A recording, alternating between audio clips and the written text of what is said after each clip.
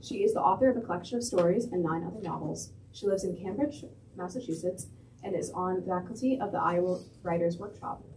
Jill McCorkle published her first 2 novels on the same day in 1984.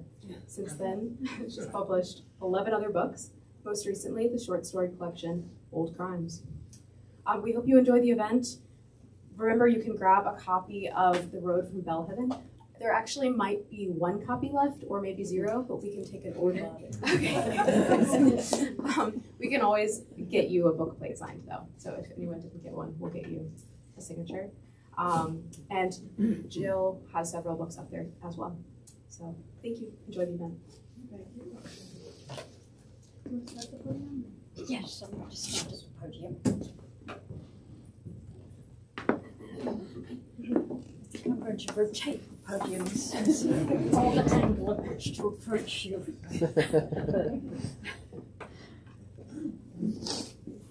On these occasions,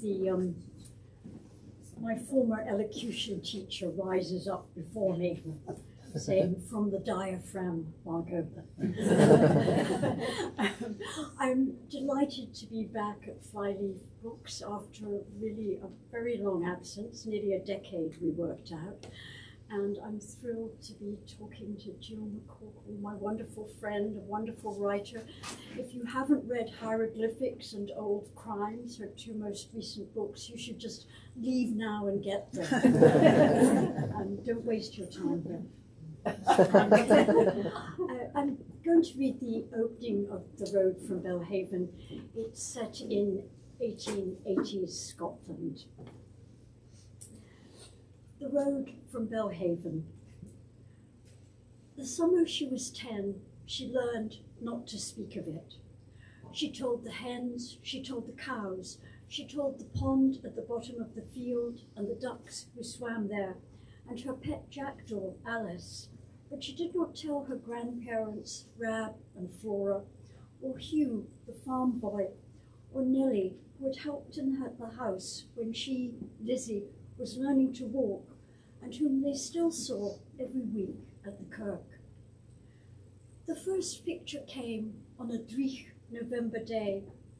Her grandmother was in the dairy skimming milk, her grandfather in the fields digging potatoes. Lizzie was beneath the kitchen table making scones for her doll when the flagstone floor and her bowl and spoon disappeared. Instead, she was watching her grandfather, his shirt sleeves rolled up, scything hay in the meadow by the river. He was working his way along the bank, cutting wide swathes. One moment the hay was upright, the next fallen. At the end of the row he stopped to sharpen the scythe. Lizzie could see his shirt clinging to his back as he ran the whetstone back and forth. He was starting on the next row when the blade bit his leg. She was still exclaiming, "No," scrambling from beneath the table, when the kitchen door opened and her grandfather stepped into the room carrying a basket of potatoes. As he washed them at the sink, Lizzie patted his legs, searching for the cut beneath the rough fabric of his trousers. "What is it, Lizzie?" he said. "Do I have mud on me?" She told him what she'd seen. "I'd have to be Guy Clumsy," he said, "to cut myself digging tatties." She was still wondering why she'd seen a scythe, not a fork, why the sun had been shining though the sky was grey, when her grandmother returned, and together they went to feed the hens. By the following July, when Neil, their neighbour, carried her grandfather home in a wheelbarrow, she had forgotten the scene beneath the table. Only as Dr. Murray made dark, untidy stitches in Rab's leg did she recall her glimpse of the meadow months before. She thought of them as pictures because she could see everything so clearly, as if she was standing nearby, although she never saw herself. Sometimes she saw ordinary things, her grandmother choosing which hen to kill, a cow stuck in the mud by the river. She saw a picture of Nellie in a white dress at the front of the church, and 3 months later, Nellie announced she was marrying Angus. "You could have knocked me down with a feather," her grandmother said, reporting the news at supper. Lizzie started to say she had known for weeks, but her grandfather was already talking about the sheep shearing. All this happened at Belhaven Farm, which was in that part of Scotland called the Kingdom of Fife, surrounded on 3 sides by water. The Firth of Forth to the south, the North Sea to the east, the Tay estuary to the north.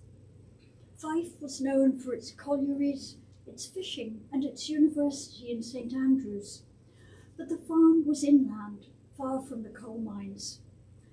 The year of Lizzie's birth, the explorer David Livingstone died in Africa. The RMS Atlantic sank off Nova Scotia, and the Scottish Rugby Union was founded. On the farm, the most notable events besides her arrival were the mild weather and the early harvest. Where were her parents? On the wall of her bedroom.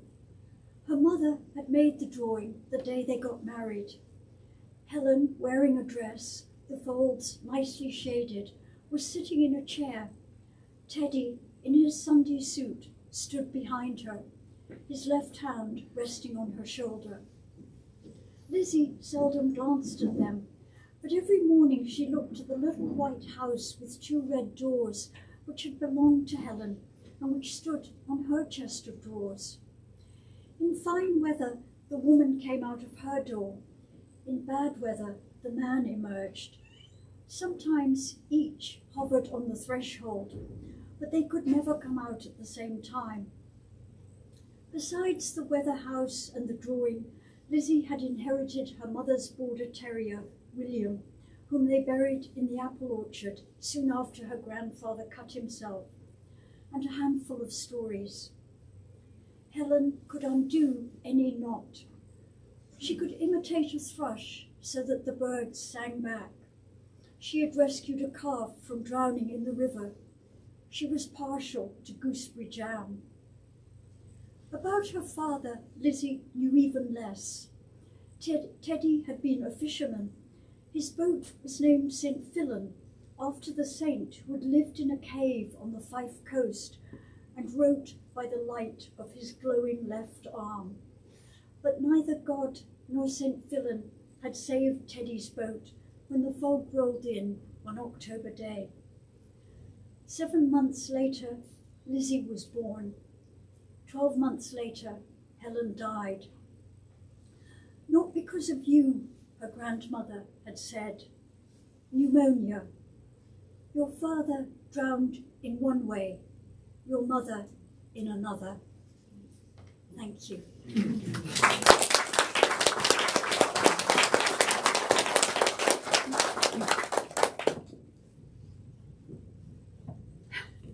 Oh, what a perfect reading.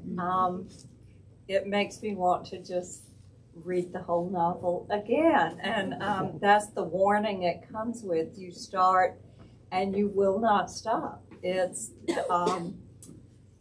just beautiful, and I feel very lucky that after years of having had the opportunity to hear Margot read her work, it's your voice I hear as I'm reading. I was thinking about this and how if I were a grad student looking for a dissertation topic, I think your works as a whole, the beautiful depictions of your native Scotland, the exploration of the life of orphans again and again, and the exploration of second sight.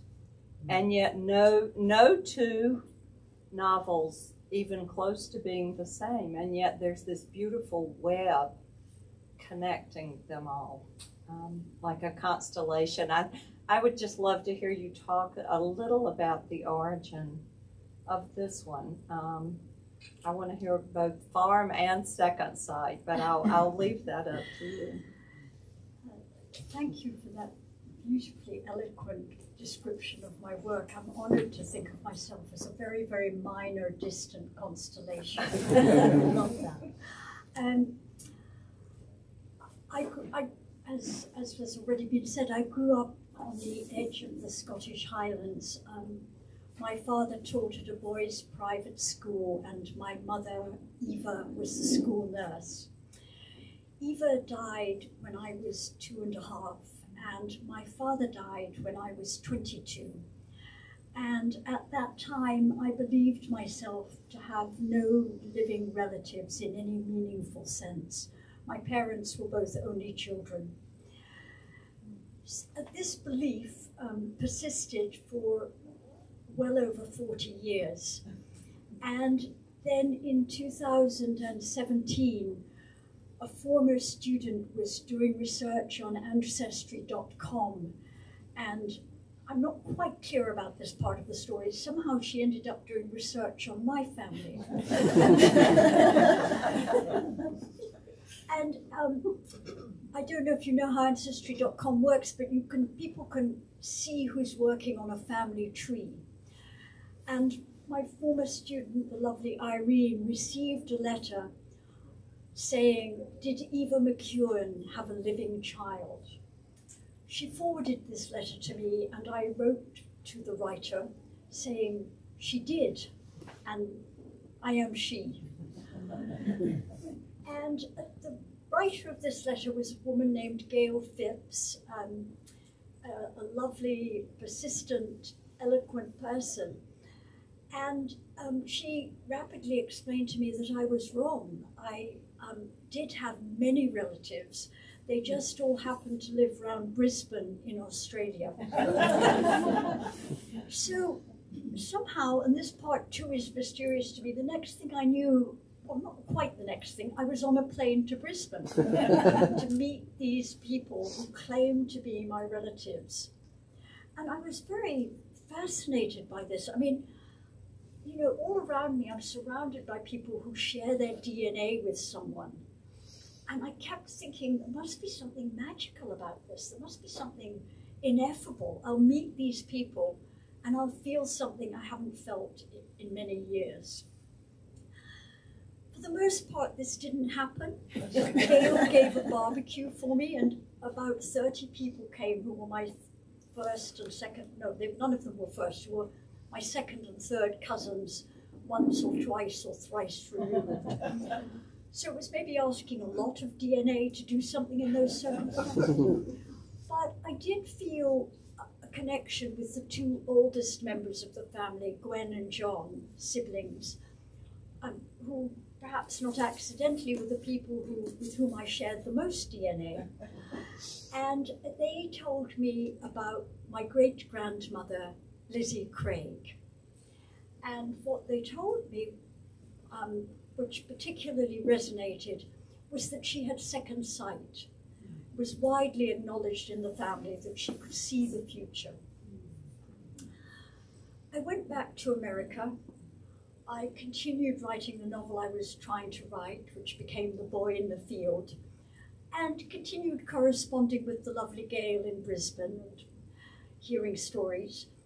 But I had no thought of writing about this material until March 2020.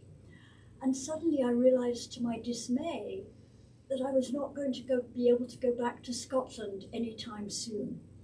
Like everyone else, I was a prisoner. And this was such a distressing thought that I almost, from one day to the next, abandoned the novel I was writing and thought, I must write about Lizzie Craig. I must write something that will allow me to go to Scotland every day. So the road from Belhaven became my magic carpet, and it did enable me in many ways to go to Scotland every day. And it enables us to go to Scotland. As we're reading, did you know so much about farm life? And the whole time I was reading too, just struck by how that farm is used to show the passage of time. and not just the seasons, but sort of the greater time of these characters' lives. And so what about your experience, or how did the farm? Well, growing up at the boys' school, I found the animals much more interesting than the boys. But then something terrible happened, and for 4 years we moved to the borders of Scotland, to a small village. And on the outskirts of the village was a small farm owned by a brother and sister, Selby and Chrissy, who were like characters out of a William Trevor novel. And they had inherited the farm from their parents and really made almost no changes. They had a Land Rover and they had a tractor, but almost no machinery. The farm had a large population of animals because they both had the habit of going to auctions and buying animals who might otherwise have gone in another direction. But I went there really every day, and I took care of the hens and the cows and the ducks, and tried not to get ensnared with the farm cats. And it was a great solace to me at a difficult time in my life. But I did realize that childhood memories were perhaps not quite enough, so I also read some wonderful farming diaries of the 1870s and 1880s, and I will say, if any of you have trouble sleeping at night, let me recommend a farming diary. It tends to be rather monotonous. You know, it rained, we planted the mungo turnips. It rained, we repaired the stone wall. But I'm very grateful to the authors of these diaries who kept such persnickety records. Well, and also just the tenderness with the different animals. I mean, I also felt their presence as characters. In particular, Alice. And should I tell Alice? Yeah. Margot was coming, and I had left a window open, thinking this wonderful cool air, and her room will be fresh. And like a day ago, this little bird came, a house finch, and built a nest right where Margot's going to be, so like right in that window. And I told my husband, Alice, that's the bird's name. Alice is visiting. And I couldn't bear to move her nest, and Margot's happy with her. I'm very happy. But no, you so get that that child-like tenderness throughout. Lizzie is just a wonderful character in that, dare I say, Jane Eyre kind of way. I mean, here is the orphan who is not a victim. She is in so many ways, but she does not live as a victim. And I found myself so taken with Lizzie because as the reader, I was sensing threats all around her, you know, from that very beautiful beginning. You have us in this beautiful place, but the pictures come and there are people in and out of her life, and I'm not quite sure if I trust them 100%. And I'm just wondering how, as a writer, I'm really curious how much you knew starting with her story, who to trust and who not to trust, or, you know, were you aware of all the threat in her world? Well, I'll just circle back to something you began by saying, which is, I do think that there's something about the orphan story, that there's a reason orphan stories have such a hold on our imagination. You know, Harry Potter rocks, you know. The orphan story is sort of all our stories writ large without a safety net. And then I have, you know, the biases of my own childhood that keep me coming back to that material. But I do think that one of the contradictions about Lizzie Craig is that while she sees the future intermittently, occasionally, she is not a particularly good judge of character. Perhaps even not always a particularly good judge of her own character. And so I do see her as someone who's often liable to not act in her own best interests. I think that's a double negative, but you know what I mean. Yeah, no, I see that, but and yet I was always more with her than, I mean, you know, there's a hopefulness. Yeah. Always. And then but it's mixed with that, with the fear also. Well, one of the pleasures of writing The Road from Belhaven was that I reread all my childhood books and pretended it was research. So, you know, some of them were books that were designed to make children behave well, but there were also much more exciting books like Jane Austen and the Brontes and Dickens, of course, Charles Kingsley, Robert Louis Stevenson, you know, all these wonderfully exciting books. But the books I wouldn't let her read were by Thomas Hardy, because if she had read Thomas Hardy, she would have discovered that Victorian propriety was not all it was cracked up to be. And in 1850s London, I believe 1 in every 10 houses was a brothel. So maybe think about that as you drive home in Chapel Hill tonight.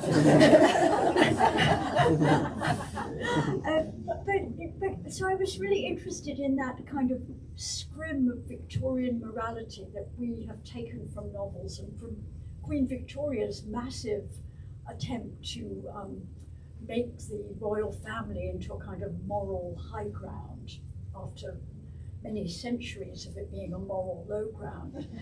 And I didn't want Lizzie to discover through books that there was this dark, mysterious river running under everything of sexual attraction that might make adults behave in very surprising ways.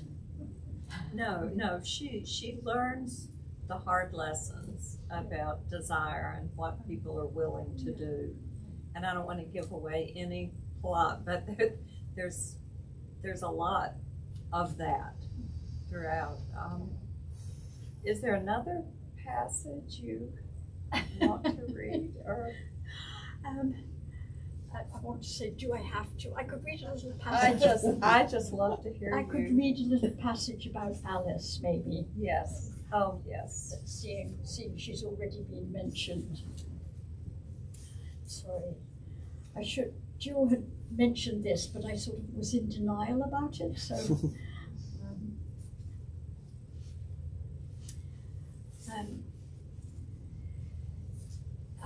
They hire a farm boy named Hugh, which is a good thing from Lizzie's point of view, because although she loves the ducks and the cows and the hens, she is also partial to humans. So,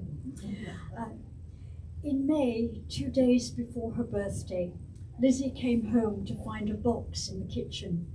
A small bird, its black feathers just beginning to bristle, stared up at her with blue-grey eyes. Hugh had found the jackdaw under an ash tree, no parents, no nest in sight. He showed her how to feed it worms and grubs. All evening she kept the bird on her lap, feeling the sharp prick of its claws, stroking its neck feathers. "What will you call it?" said Hugh. "Alice," she said. Last winter they had taken turns reading Alice's adventures in Wonderland. Alice's eyes lightened to the grey of the Lochen on cloudy days. She learned to fly and accompanied Lizzie as she fed the hens and ducks. When Lizzie and her grandfather played cribbage, Alice tried to steal the wooden pegs. On her grandmother's birthday, Lizzie tied a little paper banner to Alice's legs. "Happy birthday, Flora." In the evenings, while Hugh milked the cows, Alice perched on a hay rack, chattering softly and ignoring the barn cats slinking around in the straw below. As soon as she had done her homework, Lizzie joined them. She told Hugh the news from school. An older boy had broken his arm and had to wear a sling. Miss Renfrew, the teacher, had set a surprise test on the kings and queens of England, and she had passed because Hugh had made her recite the names so often. Hugh, in turn, told her Neil was putting 2 of his hives in their orchard and would give them some of the honey. And I'll just skip to one more passage about Alice, if I can find it. That spring, Hugh suggested Lizzie take Alice down to the meadow by the river. A flock of jackdaws was nesting in the pine trees. Perhaps she might find a mate. 3 Saturdays in a row, Lizzie sat reading while Alice flew from tree to tree, playing with the wind. Sometimes she brought Lizzie a pine cone or a twig, but even when the wind took her near their nests, she ignored the other birds. "Oh, she's decided we're her family," Hugh said. I went straight and looked up the jackdaw, which is crow, raven. Very smart. There's a wonderful book by Conrad Lorenz describing how he tamed a colony of jackdaws that I read when I was about Lizzie's age. Yes, she's wonderful. Another passage that stayed with me, and it is so brief but so powerful, is when Lizzie goes to that carnival early, and she's very attracted to the fortune teller. But her grandmother cautions, the work of the devil.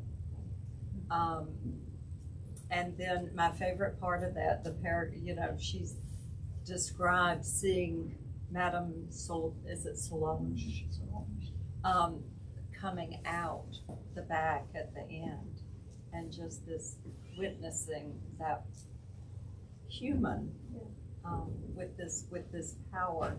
And so what did you learn about how the second sight had been viewed by others since all the family members knew this?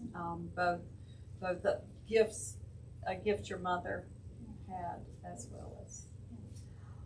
One thing I didn't say about Eva, my mother, was that I had a handful of stories about her, and those stories nearly all concerned her relationship with the supernatural. She was regularly visited by poltergeists. As a nurse, her patients complained it was hard to sleep because the poltergeist came at night and moved the furniture around. And she also saw people who were not visible to most other people. So when I heard that my great-grandmother also had a relationship with the supernatural, which albeit that took a different form, reading the future, seeing the future, I was immediately very fascinated. I thought, well, maybe that's the DNA thing. Maybe second sight is something you can Our inherit. next question is about The terrible thing is that I haven't inherited second sight, and so I did what I always do. I did research, and I asked among my friends and wider circle, and I discovered that I already knew 2 people who regularly saw the future. And I asked them to describe what it was like, what the experience was like. And that's what I tried to capture in Lizzie's pictures. They described it in intensely visual terms. It wasn't like having a premonition or having a feeling. It was like, it really was seeing. which I was very fascinated by. But I also think, I mean, putting aside my own predilections, that there's something about the uncanny, that like Orphans, the uncanny is good for literature. It italicizes things, it opens portals onto perilous seas. There's something, I mean, yeah, I can't really articulate it, but it's a way of trying to write about what you might call the spiritual life. And there's a lot of, I think there's a lot of overlap with the natural world. Yes. That you describe so beautifully, and the animals and the kinds of relationships. It's Lizzie's very much in her own orbit, even as the others. But did family members who knew of the gift of your great-grandmother, did people fear it was the work of the devil, or did they discuss? I'm just curious how people responded. They found it, I mean, Gwen and John, the elderly siblings who told me about it, they found it interesting, not frightening, they didn't see any dark overtones. Good. The most concrete example they gave me, which it's hard to describe it in a way that will make an impression, was that in something like 1938 or 39, Lizzie predicted that Japan would enter the Second World War on the side of the Germans. And if you know your history of the Second World War, you will know that was a very unlikely thing to predict. So some of her predictions were sort of larger scale, but many were, you know, the dog is going to fall in the river sort of predictions. How are we on time? 6:34. Okay. Oh, good. Because now I was going to have Margot read your futures, but she closed that door. But are there questions? We'll pause here and see if you have questions. Anyone? Yes. This is for Margot. Have you ever eaten haggis? As I read the description of it, I thought, oh. I have read the description of haggis also. I am a lifelong vegetarian, so no, I never have. But it was frequently presented to me in my childhood. You know, it's poor people's food, and it's now become haute cuisine. You can get haggis wrapped in phyllo, for instance, in Scottish restaurants. I'm not sure if that's an improvement, but it's an alternative. Have you? No. It's meant to be delicious. Taking that a step further, have you eaten an egg without a shell? Lizzie does find these shellless eggs in the farm periodically that the hens have laid. I have not. Okay. But you can eat them. Yes, they're quite. I think they're perfectly fine, except not perhaps aesthetically very pleasing. But one of the things that interested me about the hens was that when we went to the seaside, we would gather shells that we would then break up, and we would feed them to the hens, and they would turn the seashells into eggshells. And I thought that was so satisfying and interesting. Yes. And you have that gift of beautiful eggs tonight. Yes. I don't think we should share that with too many people. They might want them. Any other questions? Yes, Samia. Is it easier to think of the supernatural second sight that kind of thing in a setting like Scotland or Ireland than it is in, let's say, modern day America, in Raleigh or Chapel Hill or someplace so prosaic. I think it must be, in a way, just that the setting as well must lend itself to the mystery, in a sense. Do you feel it all?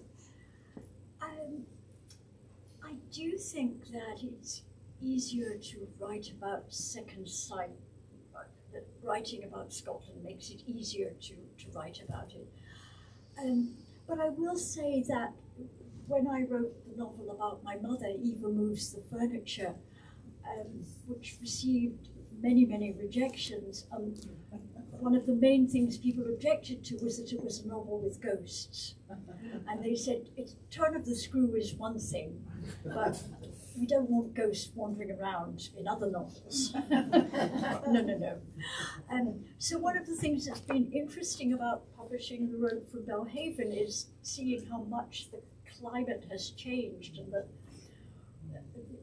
white Anglo-Saxon culture is now much more appreciative of other dimensions, if you will. There's a much more interest. I have being a resourceful orphan, I adopted a family, and my adopted father also had second sight. You'd think my childhood is awash in these people. He told me, when I asked him why I didn't, he said, I believe you have inherited your mother's gifts, but your life is too busy and too urban.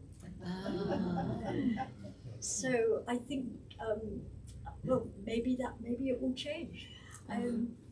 But it is true that it's a little harder to imagine a ghost on 42nd Street, but maybe they're there all the time. Yeah. I'm thinking of Itzhak Dinesen, who wrote all her Gothic tales in a northern setting, you know, whereas I'm sure she couldn't set them in bright sunshine, Kenya or Africa, and so there's something about the mists and the setting that makes it much more appealing in a sense. Although I will say that I've been working at Iowa with a number of students from Ghana and Nigeria and South Africa, and they have quite a strong sense of the supernatural. Oh yes, of course, yes. Of ghosts there, so. Yeah. Except we call it superstition, don't we, when it's in Africa? Yeah. I think you may need to go on a sabbatical to get in touch with this. Yeah, I'm familiar with Jill McCorkle and her work, and I think of you as a North Carolinian. And I saw this advertised in a newsletter from Flyleaf and so I saw Jill, and I saw The Road from Belhaven.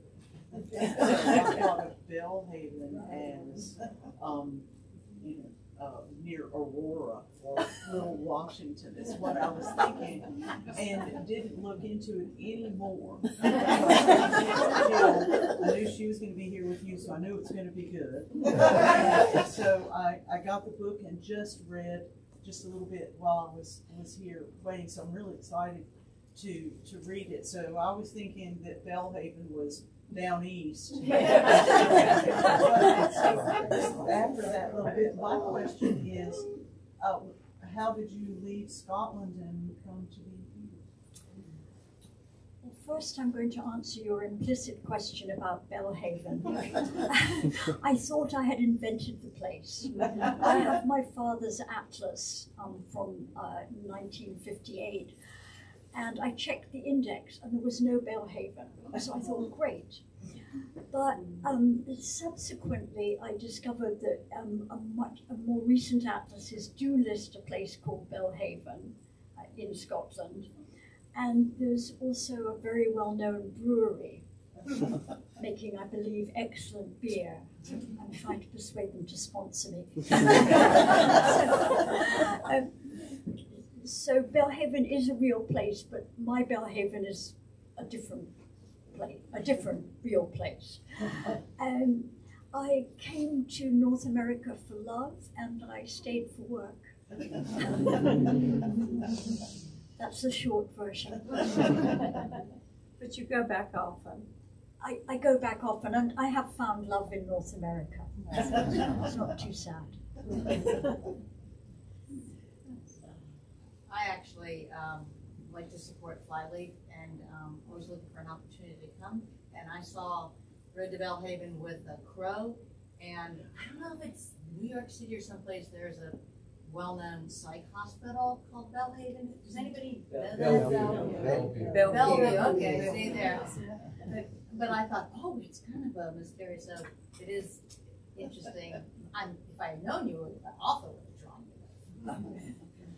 Well, those of you came, and you are in for a wonderful, wonderful treat.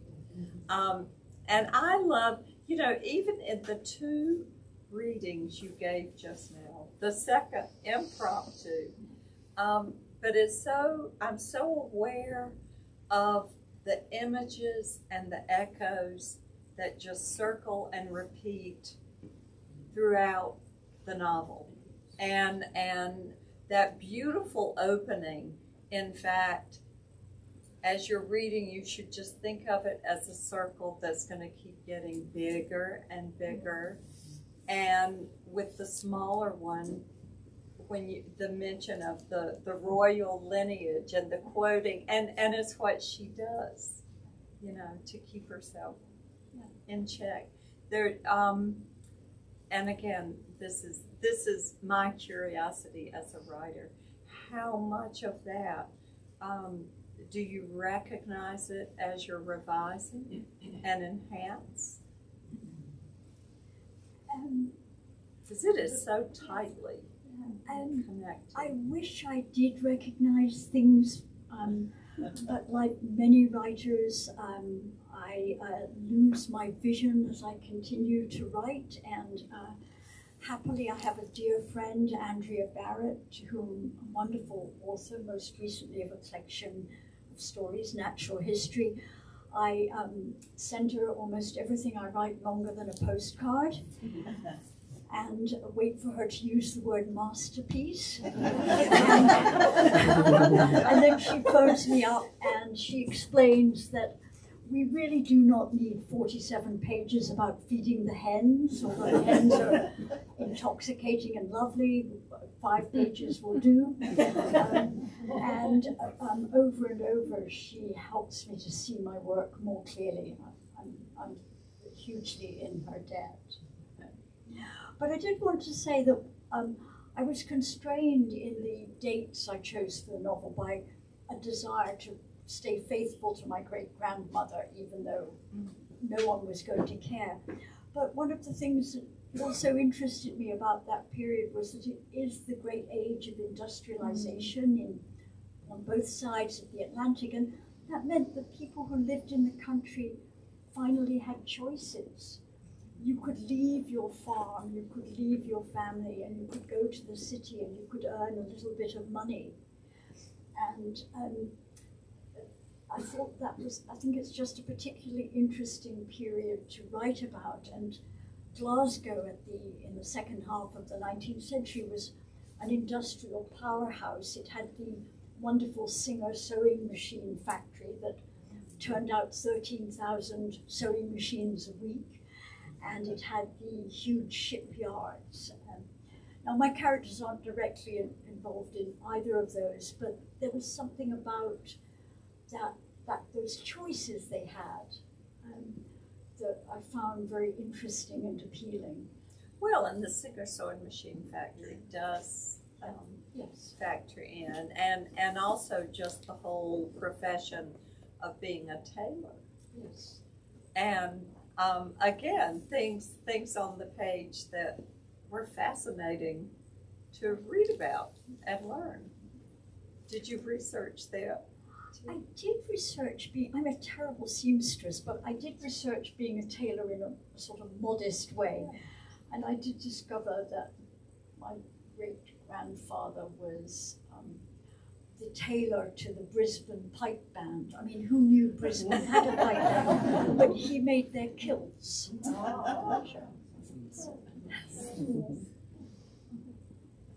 And what about the royal lineage? Is that, did you memorize? I did have to memorize kings and queens, but it's interesting how, talking about how you think your way into research, when I first, in the first early draft of the novel, I referred to Elizabeth I, but obviously that's historically inaccurate because at the time there was only one Elizabeth, so she was just Elizabeth. And similarly, for instance, I made Lizzie have a doll's tea party, dolls plural, and then I realized, oh no, most girls only had one doll if they had any doll. So there were many places where, Did the copy editor catch? You know, these were things that I found when I went back to read letters and diaries. Wonderful. Other questions? Yes. The example of, I think you said it was your grandfather who was the tailor.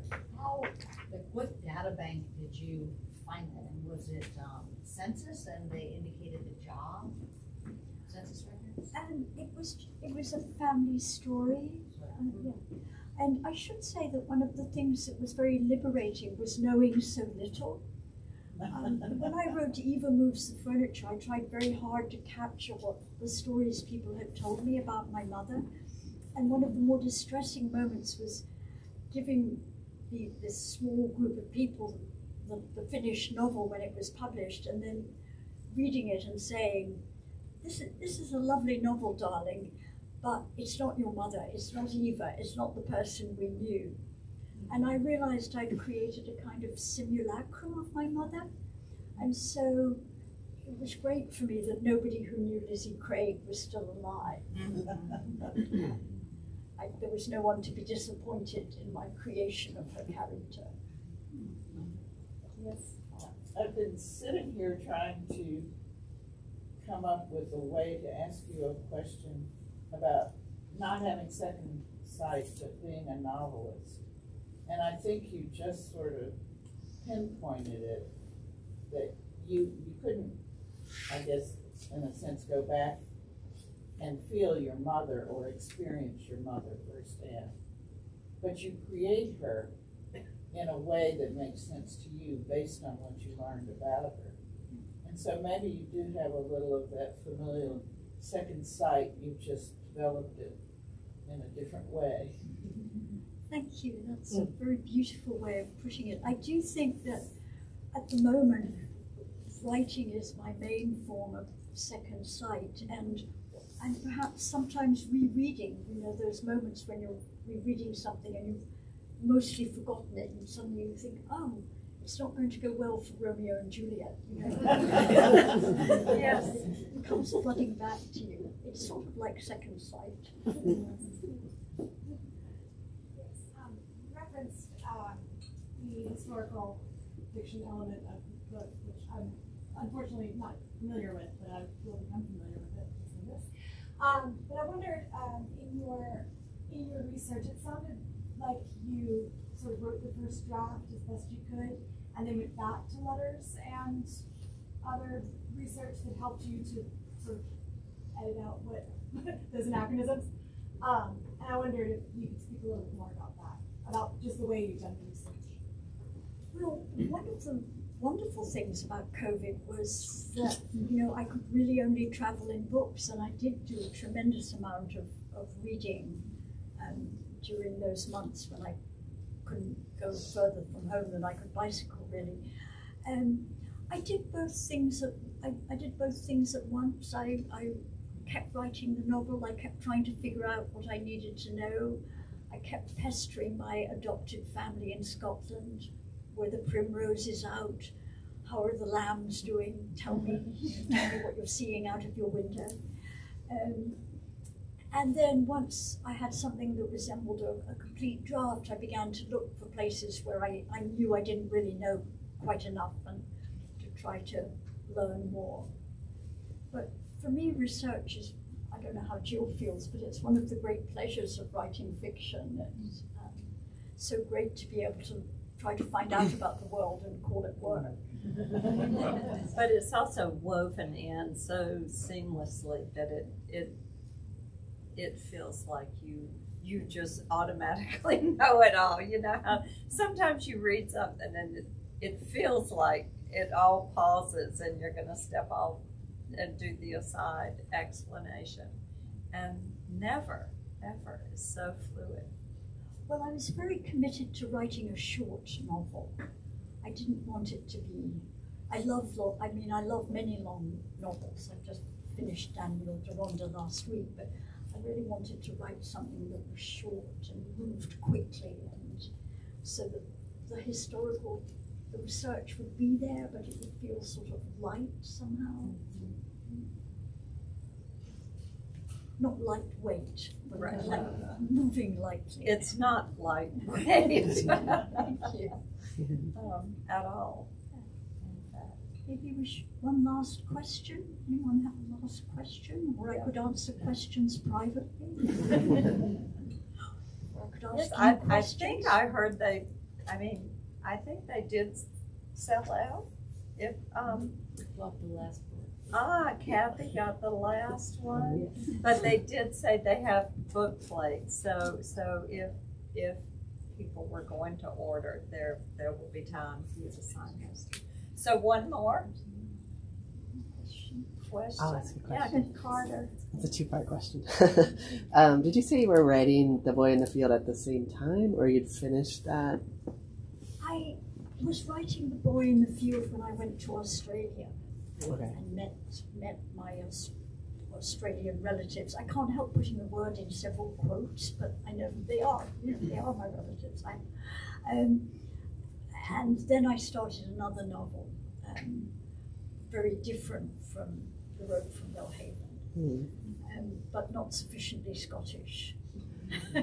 Did you know where this one was going in that first draft? You had the place and you had the character. And I did, because while I was in Brisbane, I learned one word, and I was writing towards that word. And if you read the novel, you'll find the word. Can't wait.